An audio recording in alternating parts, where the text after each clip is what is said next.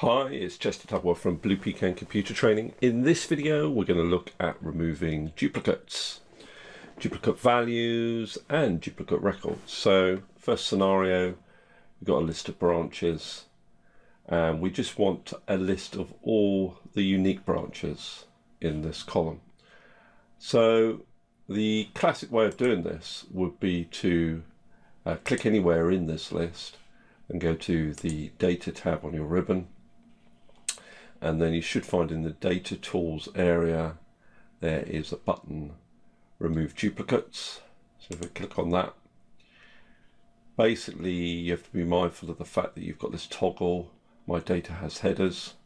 Ours currently does, so that needs to remain ticked. Then I can just click on OK, and it removes the duplicates. 15 duplicates found and removed, 9 unique values remain. And I'm just going to undo that, because I'm going to show you another method.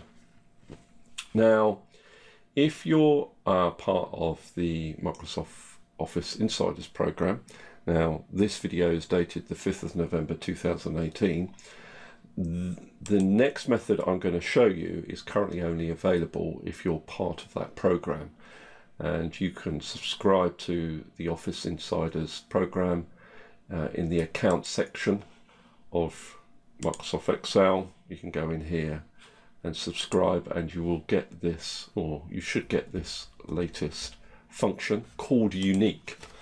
So if I try this one out, the Unique function, basically what I can do is I can select my range of values, and I've got to say next whether I'm going to compare by row or by column. Now, most of the time your values are in a column, so you're going to compare by row, but it could be the other way around.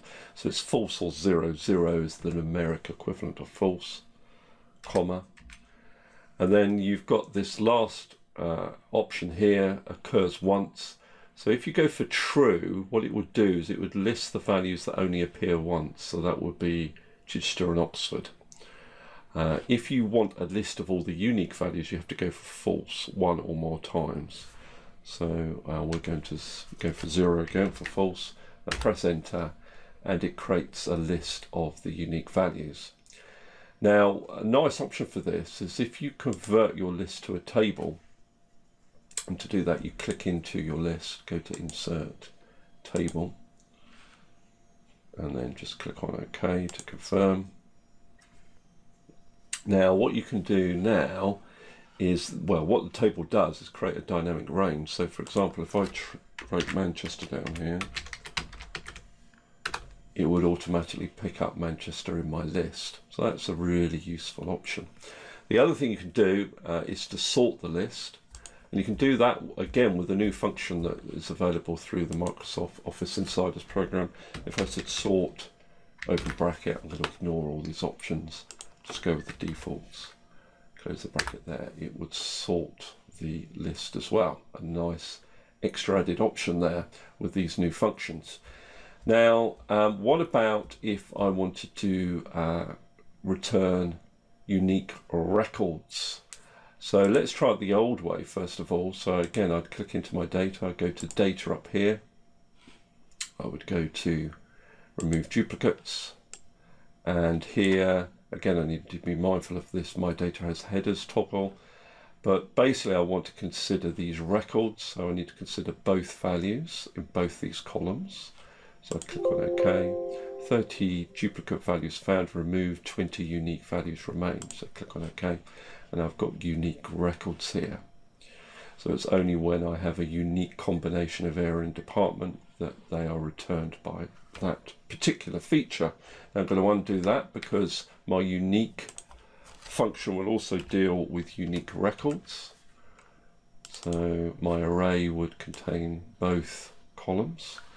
Now I'm going to use a little shortcut key here, Control Shift down arrow key, Control backspace to go back to the active cell, comma 0, comma 0, close the bracket, press enter, and there I have a list of unique records as well. So there we are. Two options for you. If you're not part of the Microsoft Office Insiders program, you'll have to use data, remove duplicates, The other thing you could possibly use is pivot tables. That's not covered in this video. But if you have the new functions, unique, and maybe sort, that was quite useful here, then you might want to go for those options as well. Okay, thank you very much for listening, and hopefully that's been useful.